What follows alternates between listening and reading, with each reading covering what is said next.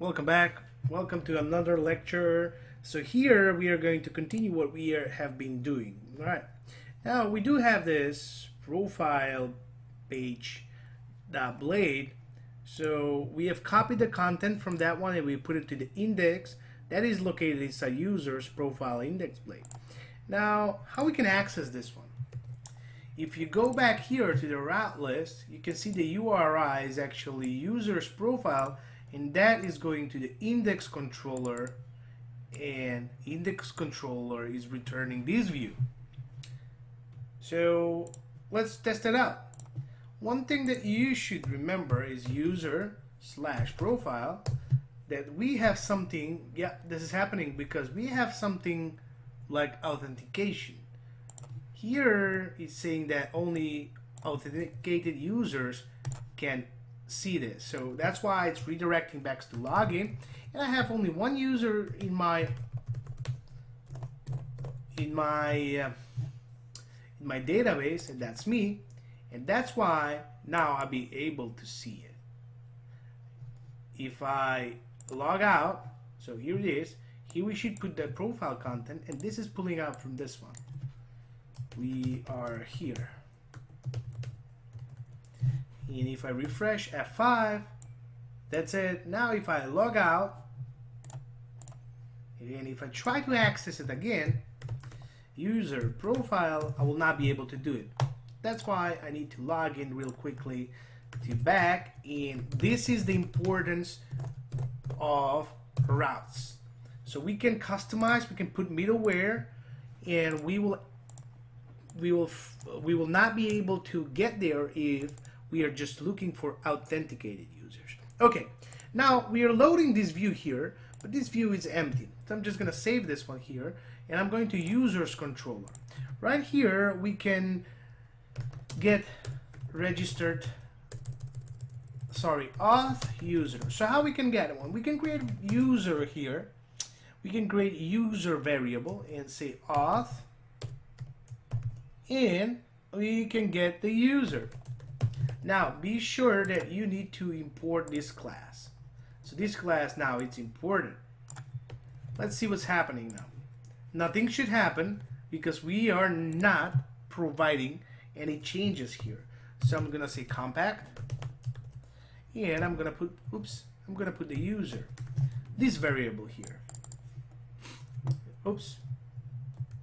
Now I'm just saving back. Refresh, nothing should happen, no problems. Okay, let's go back here, and in our section content we can just make something here. Now let's create h1 tag. In this one, h1, we can have a class of mb margin bottom 5 and margin top 4. And let's put here, welcome back. And remember that we passed that variable here, user. So if I can do a dump of the user, you can see that this user contains what? The attributes are contains all of the information I can access. So what I can do here, I can just call it user name, because this username is actually this one here. Let's see what's happening. I'm gonna refresh. Welcome back, Rick. Nice. What else we can do here? We can create a row here, and let's start making things here.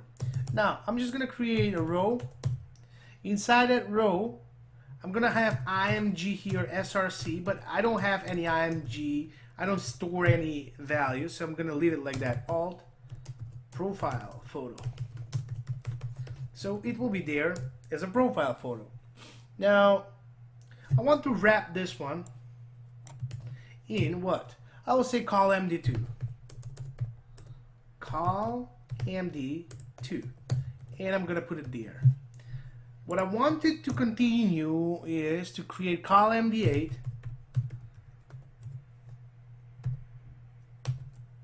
and in this here I will go to the bootstrap table, and I will grab some of the tables here. Okay. Now, let's grab this one. So I'm just gonna put it, I'm gonna copy it, and I'm gonna put it here. Now, this is table dark, all good. I like it. So, also what we can do here, we can copy this one, we can change it. We can make it table responsive here. Oops. Table responsive. In the head, I can put it here, another class called table dark. Let's save it and see what's happening. Yep. So profile photo will go here on this side, and I will have the table there. Now, the first is I'm going to leave it like that, and the other one I will say username or name. Yeah, username. Doesn't matter if I don't have it store, if I don't store the username actual in this one, in the, how to say, in the database. So created at, just gonna copy this one and I'm gonna paste it, and I'm gonna say updated at. So what I'm going to try, I'm going to try to pull out information from here, right? For this guy, user Rick, and this is a table heading. It will go there. So yeah, so I don't need anything else. What I do need here, I need to get out of this table. I need to go here in this table body, and because here it's giving me one, so what I can do is I can say user ID, very simple. I can copy this part here, and I will say user name. This one will be user email. Very good. And it will be here. Oops. And now I have too many. So user created at underscore at, and I'm just gonna copy this guy here and I'm gonna put it there. I'm gonna say what else? Updated at, because we have created and updated upstairs here. Up here and not upstairs. Very good. Now, I really don't need this Jacob. I really don't need the other one. So, one table row, inside table heading, this is table data. Let's save and see what's happening. Here it is. I do have Rick. That's the ID that I'm pulling. I do have the email. I do have the created at and updated at. Very good. Professional. Now, what I would like to say here, let's create a link here. This link, we still haven't created, but it will be scope of call. Even if you don't put that one, it will work. And I will say edit, and here we can just create it. We're not going to use it maybe now. So what I can do, I can create another. So inside this table row, I'm just going to create a table data here, and I will say a link. But this one here, we will change the route. We will put curly brackets route, and inside I will say user. Okay, let me just point it out that we can use user profile edit. Very good. User dot profile dot edit.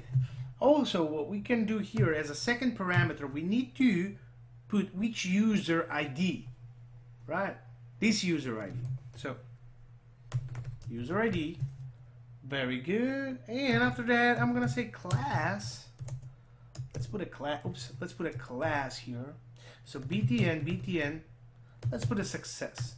Guys, you can put it whatever you want. Okay, now, do we have our I class working here? I'm not sure. Let's test it out. I class of FA check, and that will be after this. You don't put it here inside because sometimes I'm making mistakes. Put it this one here, and it will give me a bad font that I don't want it. Let's hope that this is not gonna break. Here it is. So if I hover it, you can see that I go to user on the down here, on the bottom, on the left bottom corner. So you can see user profile /1/edit. And this is what we need, user profile. And this is why we put the variable or the parameter there. And the parameter is actually the ID. If it's post, it's going to be post ID. If it's user, it's going to be user. If it's something that you are creating, it's I don't know, whatever you want to create, it's going to be there. For example, if it's add, it's going to be the add number there, edit /edit. And we're using this one naming convention, and this will hit the edit controller. So yeah, what we can do next lecture, we can try doing things with that. Now if I hit edit, it will go there, but we don't have anything, we don't have any view. Our edit controller, here it is, that is doing this. So we can actually, the ID, let's see. So it's giving me only one, right? The ID that I want to edit here. So it's hitting this function, but you don't have to write this one. But this function, actually, we are going to make a couple of changes here. So in that function, what we are going to try is we're going to find the user, and we're going to return it to some view. I'm just going to make it simple. User equal user find or fail. That will return me a different type of error instead of find. Now we do pull this user, but we need to import it, app user, right? Because that user is the user model, and is this one actually, right? So we're namespace add, and we just want this user to be included here. Sorry, in here. So in order to use all of the methods functions that for that user. So now if I do dump the user instead of only dump the ID, look at what will happen. So it will find me, it will find the user, and this is the user, Rick. So now I've had the user. So I have the user now, and I can do whatever I want. So I can return it, this variable, to a view where I can change a couple of things, right? Okay. Now let's do this only. Return. This view doesn't exist. We are just going to create users profile. Oops. Edit. By the way, you can use / whatever it is there, but I don't want to use. I want to use this convention like here, and we will say user. Very good. And let's go back here. Let's go in our views, in our users profile, and create this edit.blade.php. Very good. Now here we are redirecting users. We are just finding the users, and we are passing the compact to this profile edit. And from now then, the next lecture probably we will work here on this edit.blade.php, so to see how to see what we are going to do with this user. So if you like this video, thank you for watching it, and if you like, you can share my course, you can write a good comment, whatever you want. Just I need your help, and I need your positivity, because at the moment in the whole world it's like mostly negative. The moment that I'm shooting the video there is a outbreak of the virus corona, and that is not good. So somebody in future, when this will hear this, maybe it will be funny, but it's not. And yeah, we are living with these struggles at the moment. So wish everyone well, although I hope this will clear really quick. I don't want my lecture to be viewed in 1 year from now and the virus to still be there. But if that is the case in some regions, I wish them all the best. So thank you very much, and I wish to see you in the next one.